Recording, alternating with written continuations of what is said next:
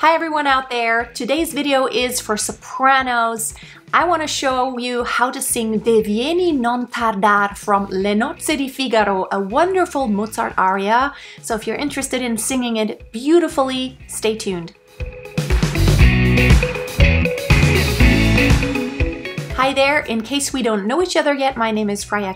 I'm a professional singer and vocal coach from Germany. Let's dive right in. I sung this role many times. It was my first big role, all the recitativos in the opera. It's a lot to learn, but for now we're going to talk about DEH VIENI non tardar, just a short setup. Susanna, she's in the garden and she is trying to make Figaro jealous. He doesn't know that she knows that it's him. Okay, it's really a complicated story, but she's playing with him. The most important thing about this aria is it doesn't sit high, so it's really in the middle of a soprano's voice, and it also goes quite low down. So the challenge is to have beautiful resonance, very legato lines, and a great shimmer and just resonance, overtones, silvery sound. So in order to have that, we want to try to have vibrato on all the time, not a huge wobbly one.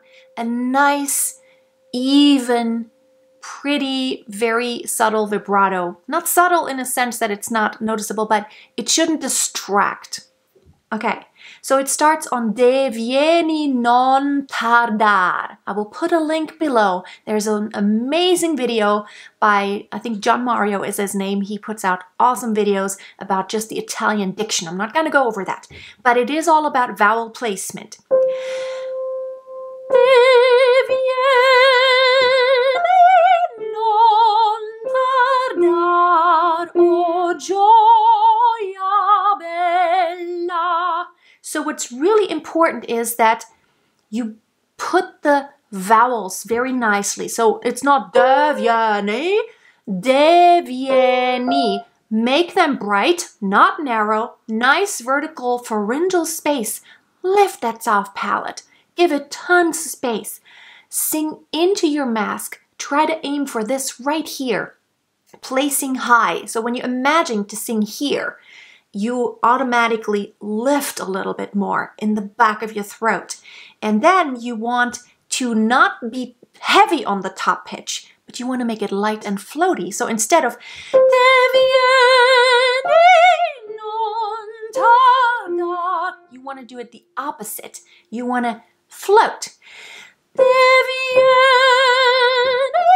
non tardar, oh gioia bella. So gioia, so whenever you have a voiced consonant, such as j, v, anything like that, you want to give it that pitch.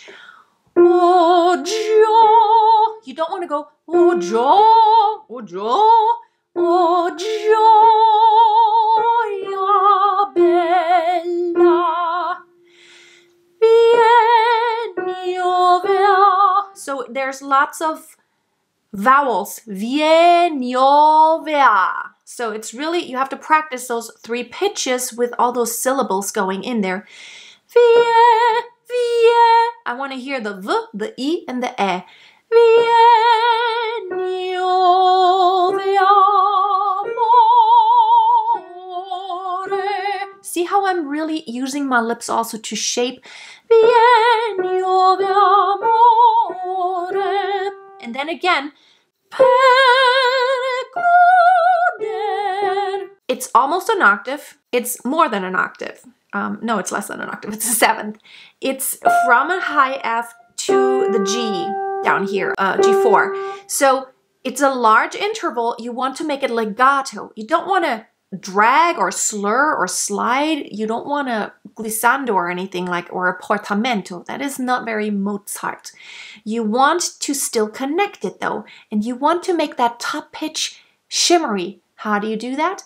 By giving it lots of space. Instead of pushing it, you want to sing it lightly. Give it space. O per goder, and give it vibrato. So if I sing without vibrato, per goder, not as pretty as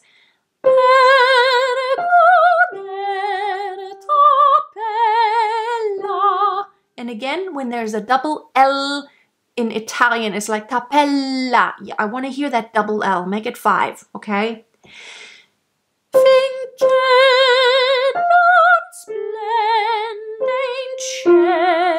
So what we want to do, this is hard. There's a non on the high F here. Work hard to sing through the to make it still resonant. You don't want to drop the ends. In a lot of Mozart arias, there are nasal sounds on high pitches. Now this is not a really high pitch, but it's on the high side when it comes to singing a nasal sound. So you want to work really hard to give that in the back of your throat. You want to give it space.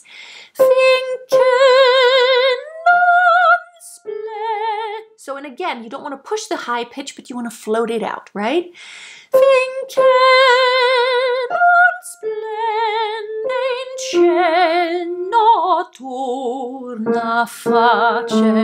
So that's the hardest part about the entire aria, I think. Let's talk about the low part here.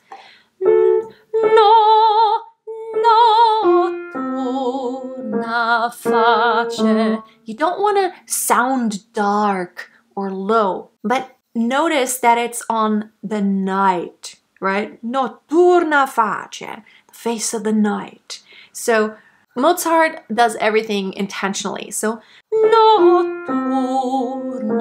face. It's almost like this darkness that is happening in your voice, except that you don't want to sound dark. It already sounds dark just by being that low. So what you want to do, you want to mix in some chest voice, but you want to be very open in the back of your pharynx. So you want to go notturna face, which means I just relax my throat. Not what we want. We want a consistent sound. We still want to sound like this is opera. We are a soprano. You don't want to sound like a pop singer suddenly.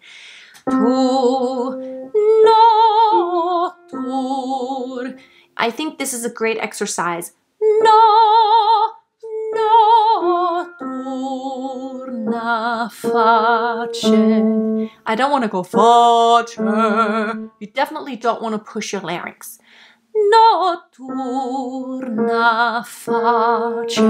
And pay attention to especially not darkening the vowels. You don't want to face. You don't want to cover. You want to hear. It's like my teacher always did this. You want to see your beautiful white teeth, right?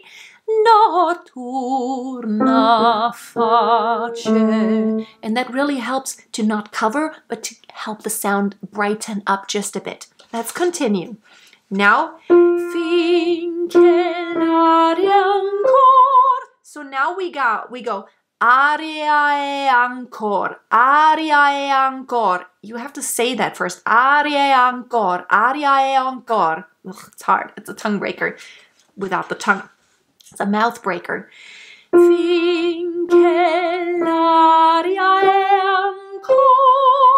I recommend you practice that very slowly, because in order to fit all the vowels in, it has to kind of settle into your automatism of like the motion. It's again the same. Brunail. So we still want to hear the e because it's and we want to hear Brunail. No, it's not e, but it's more e. It's more closed, but it's high.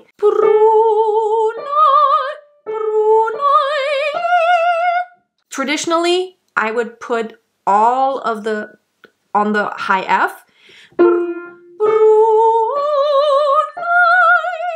That's how I always learned it.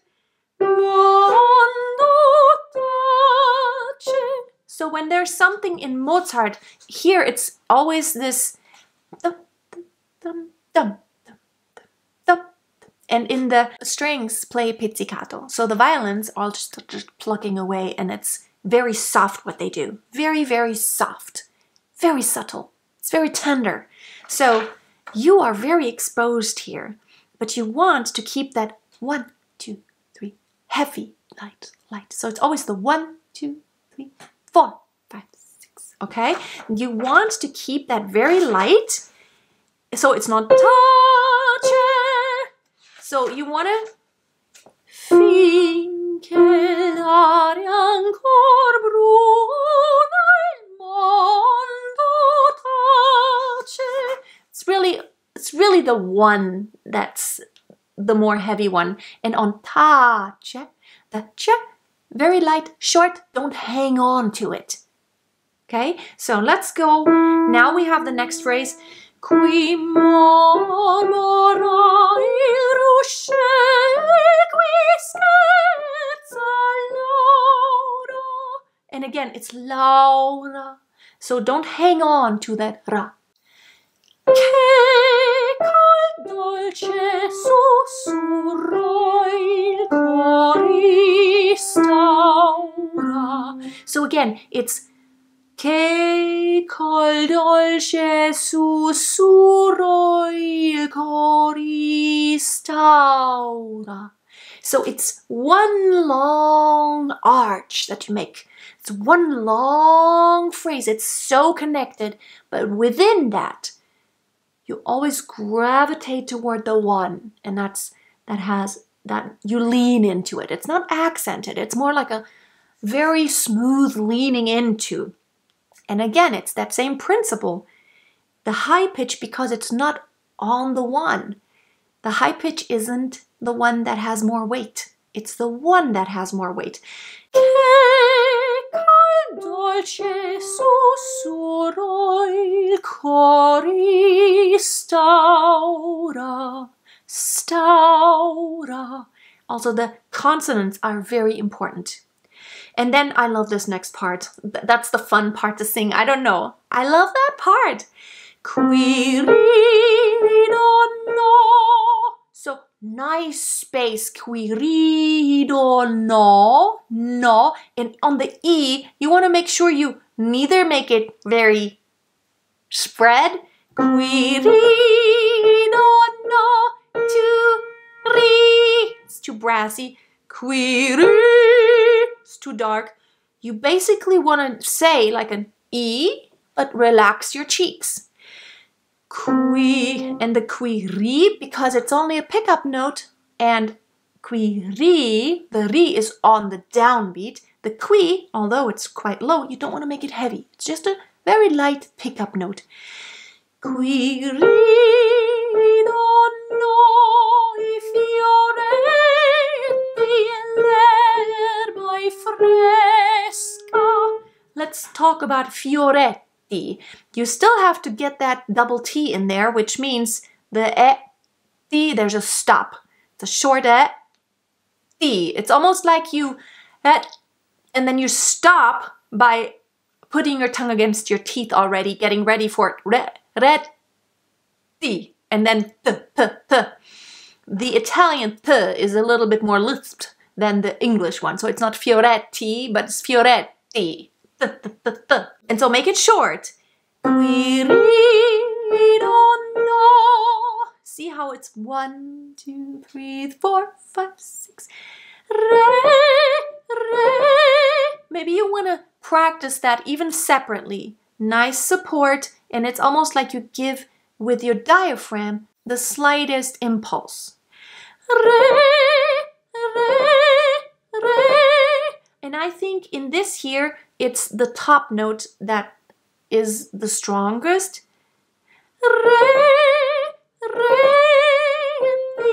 I think it just kind of propels you up there.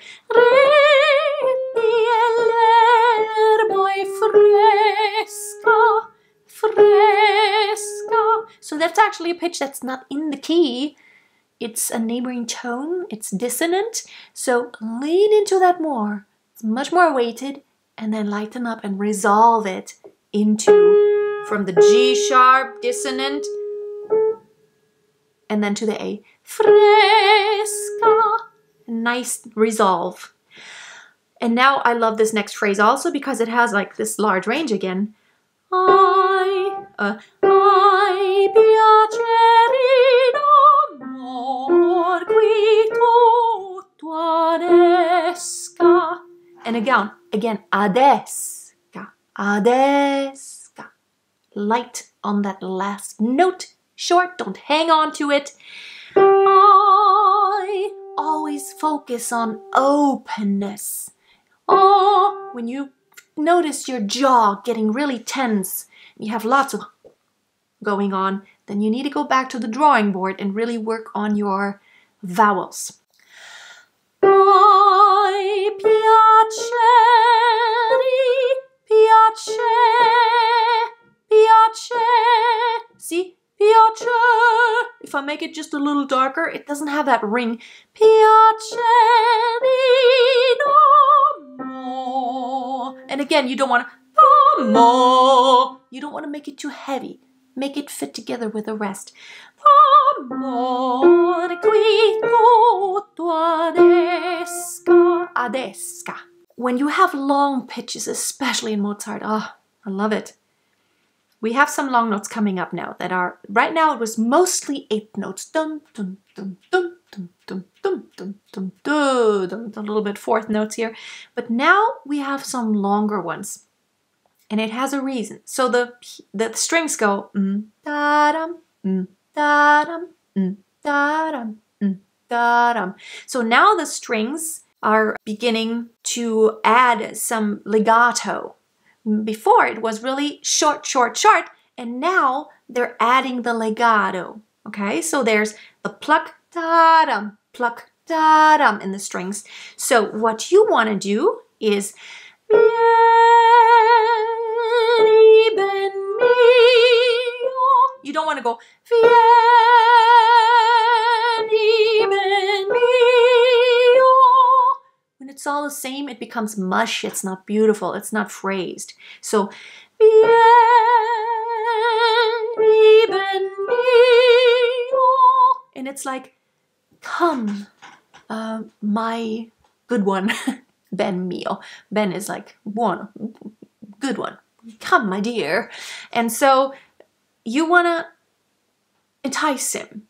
But when you do that, think of what the strings do. So you don't go, yeah, you don't want to fall into their nice legato. So it's like, vieni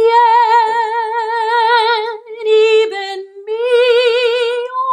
Can you hear how I'm just playing with the dynamics? I'm not just staying loud. Yeah. I lean in a little bit, then I lighten up a bit, and then before I continue forward to the moving pitches, the moving notes that are coming up, I'm getting a little bit louder again. Vieni ben mio. And I love this. Tra, tra.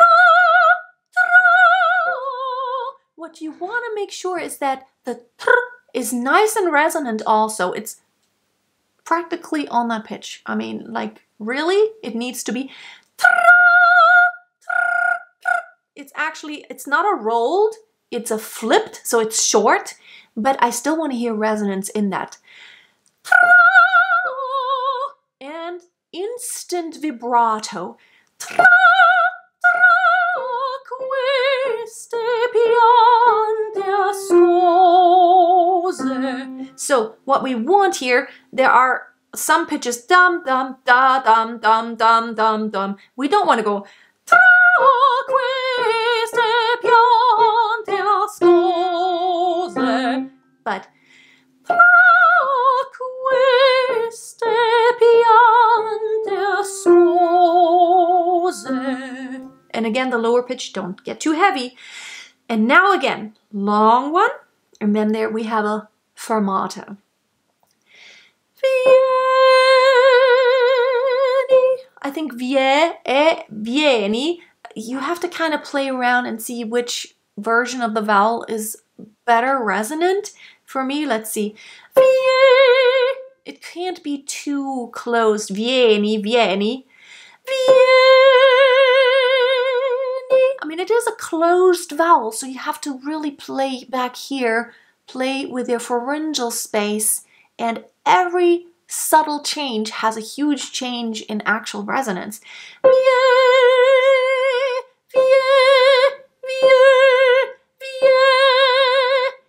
You want to try to get all the resonance out of it by really playing with the positioning, making it a little bit darker, a little bit brighter, a little bit more narrow, a little bit wider, on like here, until you have the feeling it has that silvery, shimmery shine. You'll hear it. When you get it, you'll know that's it. It feels good and it sounds good. Oh, that wasn't a good one, but it's in combination with a vibrato. I think vibrato gets much harder when you get to the lower parts because you can't really compress as much. The subglottal compression isn't quite as strong. So your breath management and the even flow of your breath does get a little harder. Vieni,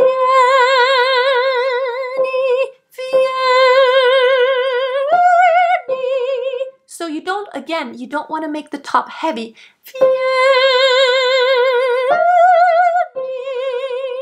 And there's a fermata, which means the instrumentalist, whether you have a pianist or an orchestra. Now, of course, when you have a backing track, it's a little frustrating because you can't really sing it like you want to sing it. On those fermatas, normally the singer determines how long they want to do them. Light and the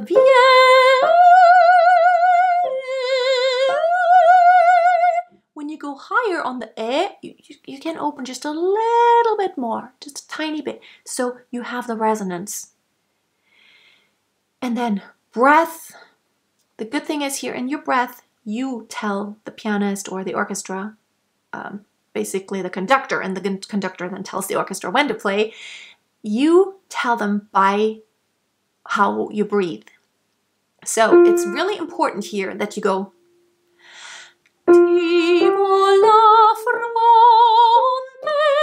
so really important to give a very solid up motion.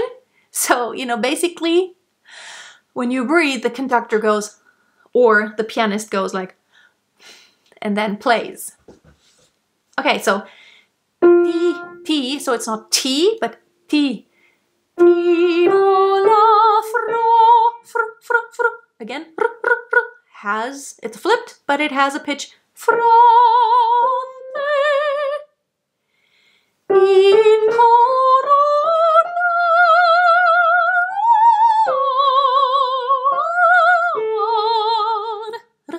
Needs to go on the end also. In coronar. In crown, to crown. So again, da-dum, da-dum, da-dum, da-dum, da-dum, da. So lean into the one, and then the top one is light and open and floaty. I have some videos about how to sing higher easier, and the secret is to actually, instead of thinking heavy on the top, think light on the top. Very little air. Lots of compression, but openness is so important.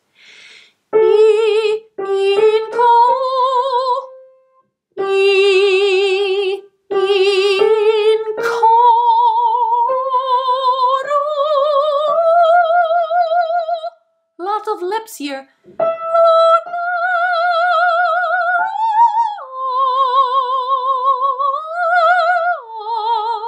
See, I'm not really moving my jaw. It's really just the space in here.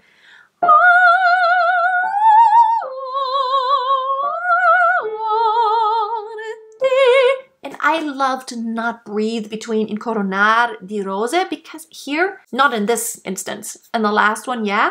So basically, you want to just keep it in one. In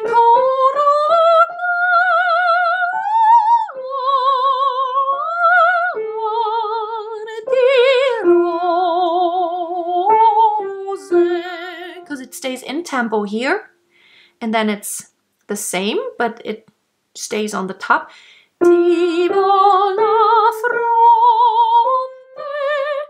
And now the top one, when you hold it, the strings go dum dum dum dum dum dum dum dum dum dum dum dum. So they have a moving part, and you just hold.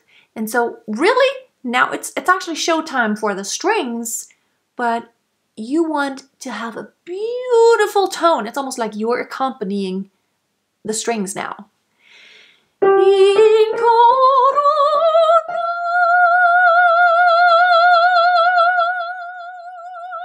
And I love to start soft because then the strings, it's almost like it develops. That's kind of how the phrasing is for the strings. So you want to follow that a little bit.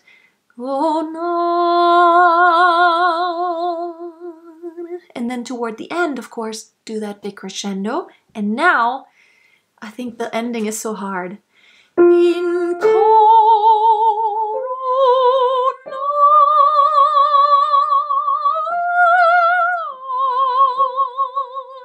Legato, but not too much sliding.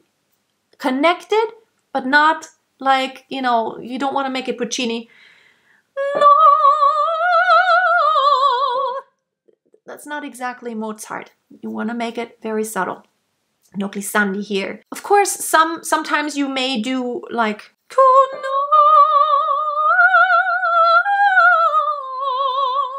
or something like that, but you know what? I think for this aria, I love the purity of the aria. I love the purity. It's very simple. It's not, there are no fast things, there are no coloraturas. And I think that was intended to not really have any cadenzas here, but leave it simple. I personally love this aria to stay as is, very simple, no added fluff or ad-libs, anything like that. So again, same principle as before. You want to make it in corona.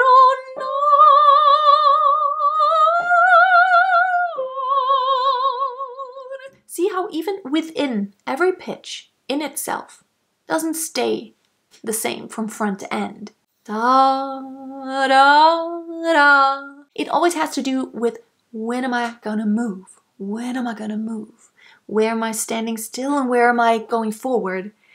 And then the last one, be very careful here. This is so freaking hard because what you don't want is you don't want to have anything that is not perfect. This onset needs to be so perfect. It's the last phrase. It's not anything spectacular like, you know, some arias, they end and then in the orchestra, dum, dum, dum, dum, dum. And here it's really just so unspectacular. But what is spectacular is that actually for the vocalist, this is so much harder. It is so much harder. Now this interval, wasn't the wrong pitch here. So you want to practice that forever and ever. D, D, D, D, which means place the underlying vowel that you, I mean, there's always an underlying vowel. The D, you can either go D or D or D. That shape that you make when you do the D, you have to already be in the E shape further back. Basically, I'm thinking E, D, and I'm supported, I'm well inhaled, I'm well expanded, and then I don't fall into, I very controlled, give it some air. And again, it's don't fall into that low pitch. So again, it's a flipped one, it's not a rolled one. That was too long what I just did.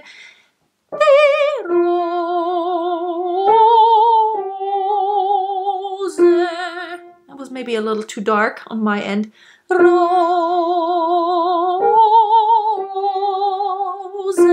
On the O, as much space as you can give it. It's only an F. And then it goes to like, you know, the G.